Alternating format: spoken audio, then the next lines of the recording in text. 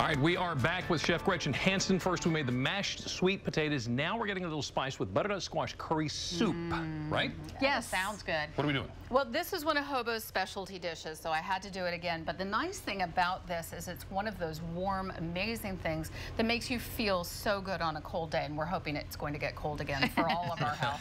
All right, so you are going to work on this butternut squash. You're going to peel, and you're going to seed, and you're going to put the pulp in there, and then we're going to mash it in the pot. In the pot, we have about a quart of vegetable stock. So take your skin off, and then you're going to put your spices in here, and about half of that yellow curry paste, all of the coconut milk, and all of the apple juice, and then a dash of the agave. So start whisking that up into your quart of vegetable stock. Now, the wonderful thing about this cooking squash whole is that you don't have to peel or cut when the squash is hard. And what that does is it really allows you to cook more squash and to eat more squash. Because who is really going to sit there with a squash and peel it when it's raw? I mean, it's impossible. I won't even do it. I mean, I'm like taking a hatchet and banging this thing on the counter and like, oh my gosh. So yeah, whisk that in really, really well. This is a yellow curry powder, and this is an easy way to make yellow curry, so it's a simple thing that a lot of people will do. This is your coconut milk again. Now this is a liquid in the can and the fat. The fat is important. It's really good for you. It's what makes your bones work. It's what makes your brain think. It's what makes your heart pump. It's great for you. Unless you have, other things going on that you don't want to have fat in your diet, this is not something you want to eliminate when you're trying to lose weight and to be healthy. All right, so then the apple juice. Now the apple juice is a sneaky thing in here because it's the sweetness that you have, and that's really what adds that sort of wonderful, sensual flavor to this butternut squash curry. You're doing okay over here.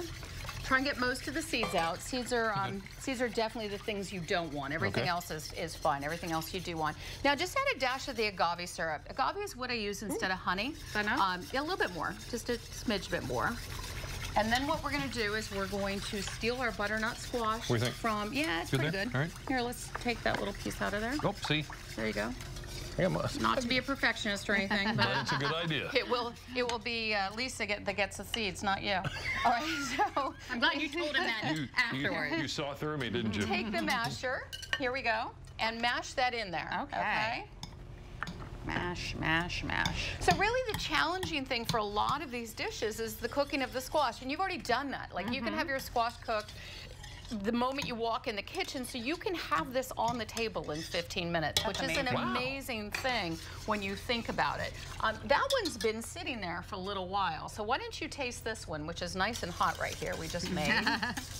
Taste this one. It is very hot. It's very hot, so we got to blow on it, right? Blow on it, because I actually let that boil a little bit.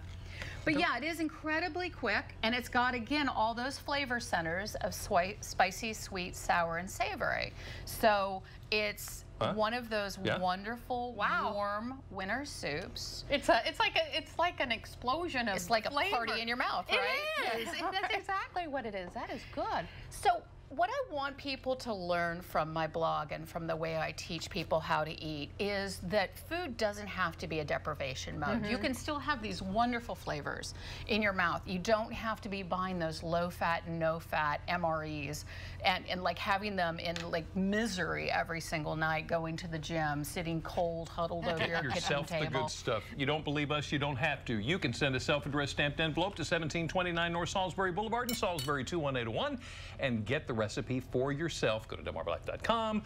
You can give us a call, 443-880-9116. Mashed sweet potatoes and butternut squash. And we'll also have a link to her blog there. Yes, you can go and read all that Please join the blog because you'll get live cooking classes only on the blog. It will not be anywhere else. Don't go anywhere. Delmarva Life, we'll be right back. I want some more of this.